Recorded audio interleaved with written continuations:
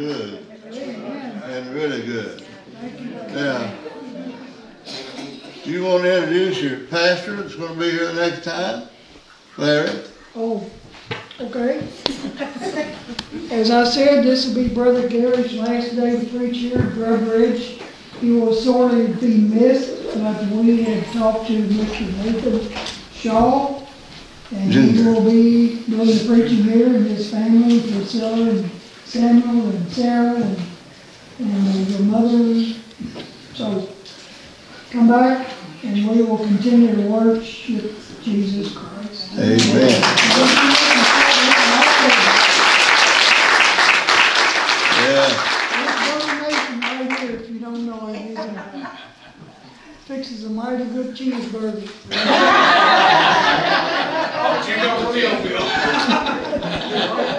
Works at McDonald's.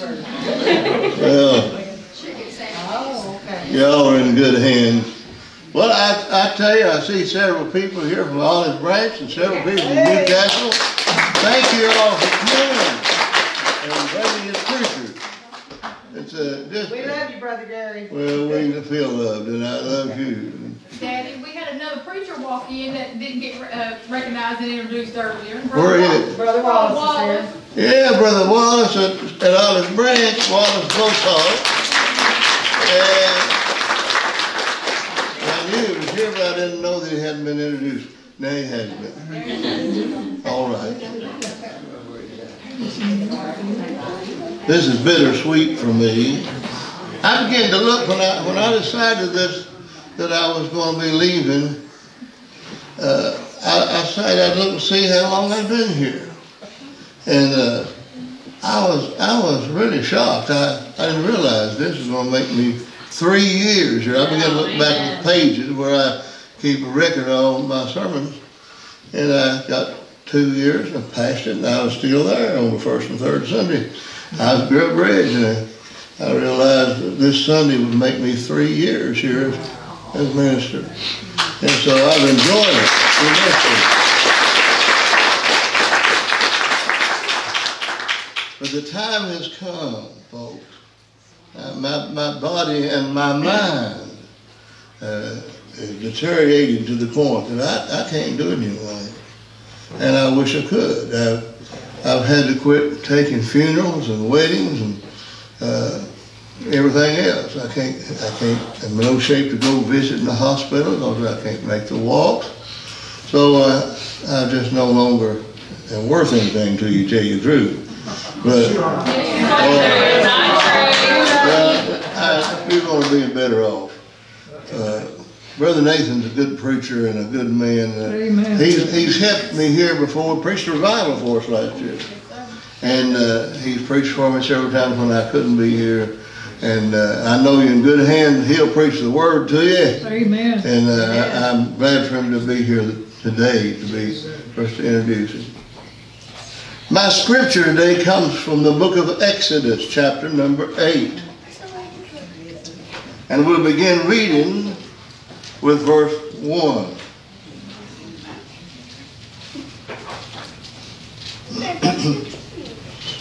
And the Lord spoke to Moses, "Go to Pharaoh and say to him, Thus says the Lord, let my people go that they may serve me.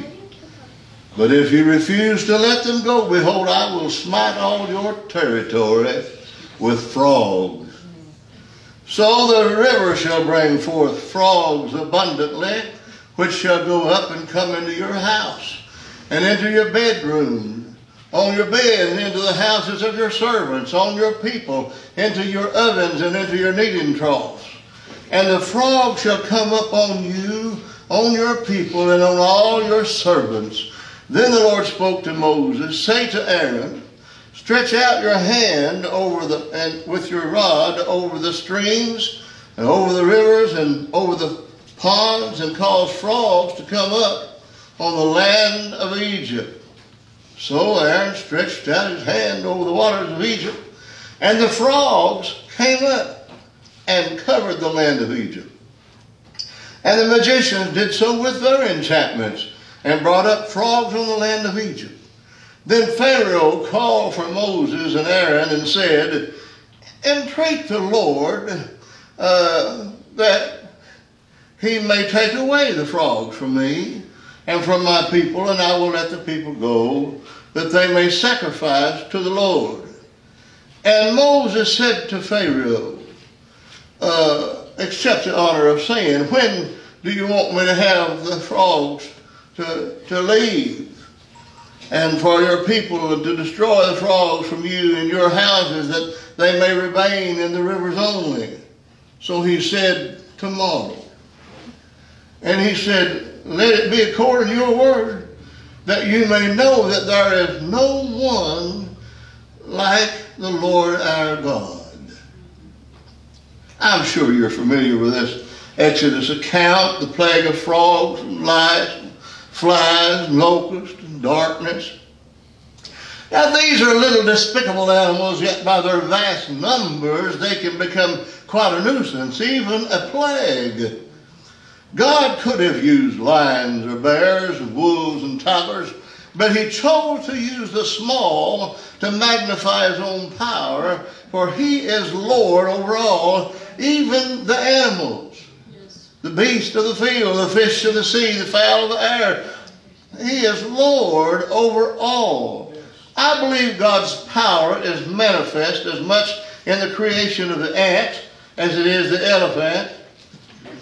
But the subject we deal with today is frogs. Can you imagine knowing that tomorrow when you get up, the frogs will still be with you?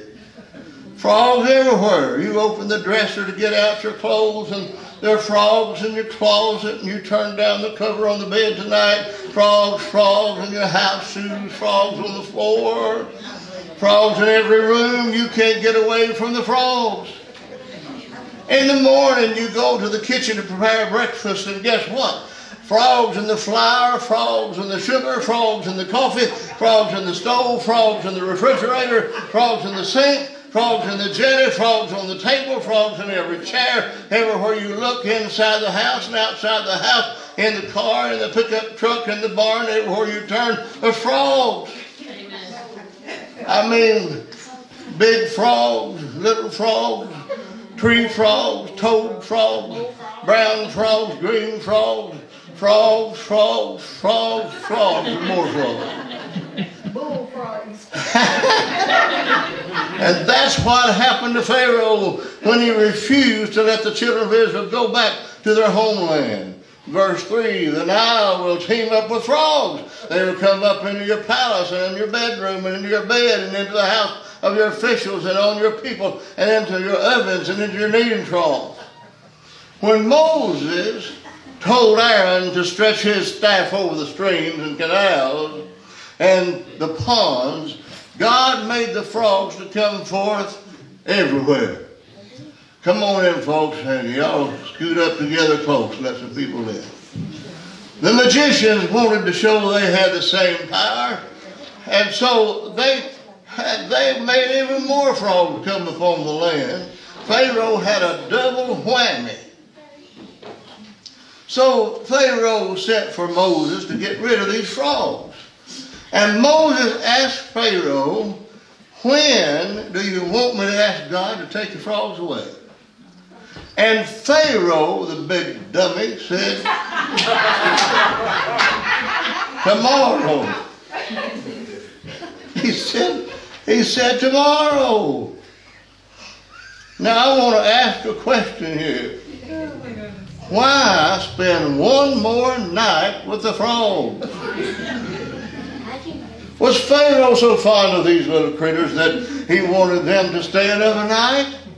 Why not get rid of these pesky frogs right now? I mean, immediately.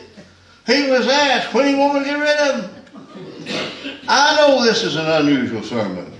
And this sermon may cause you to croak, or it could keep you hopping, I don't know. But why spend one more night with the frogs?